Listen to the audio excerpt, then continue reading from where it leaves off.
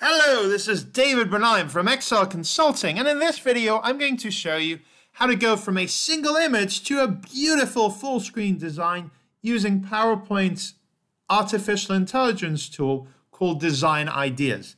And here's an example of the cool things you can do. You can have text that's overlaid with a background that you can read it in a very cool design. You can have different styles of that text, and it can even cleverly crop the image to make sure that you see the face of the tiger and leaving out the insignificant bits. So let's see how it works. So PowerPoint with Office 365 has this tool called Design Ideas. It's in the Home tab or in older versions on the Design tab. And what it does is it can give you ways to redesign your slides in very, very clever ways. So I did one video already on bullet lists. This is on full screen images. I'm going to do more on multiple images, charts and data, branded slides, and then an entire theme as well. And the list keeps growing for ways that you can do this. It's really, really great. So here's an example, just a sneak peek of what it can do with bullet lists. You could watch my full video, but here I can show you ideas of how it can actually put everything into individual icons for you, where it looks up what it thinks is relevant for that, even those multiple images versus one image. If you don't like how that looks, you can click that and choose a different one.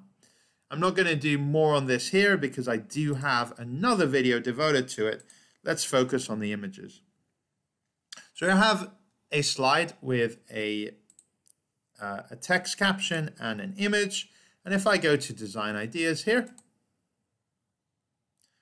it gives me these things to play with. So again, look how it cleverly can crop around the tiger's face and forget about the other stuff.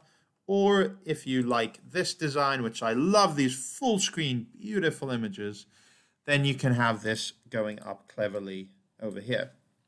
I do have another video as well where I talk about how to manually make full screen images work, but this is a sneak peek as to how this one can work.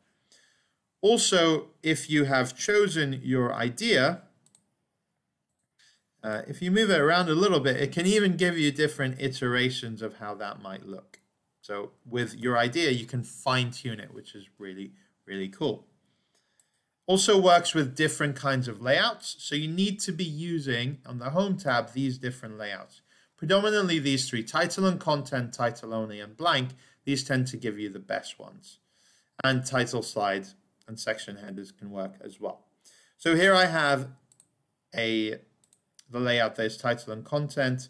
Now, I'm not using the original, which looks like this. I'm just I move these around, but it can still sort of give me ways of how to make that work. I don't think this is particularly riveting, this way of doing things, but I tend to use it on these two the most.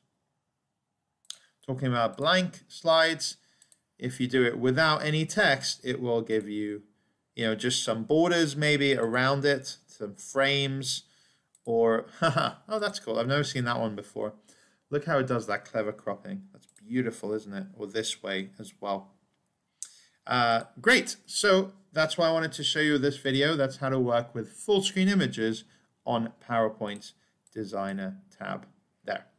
Thanks for watching.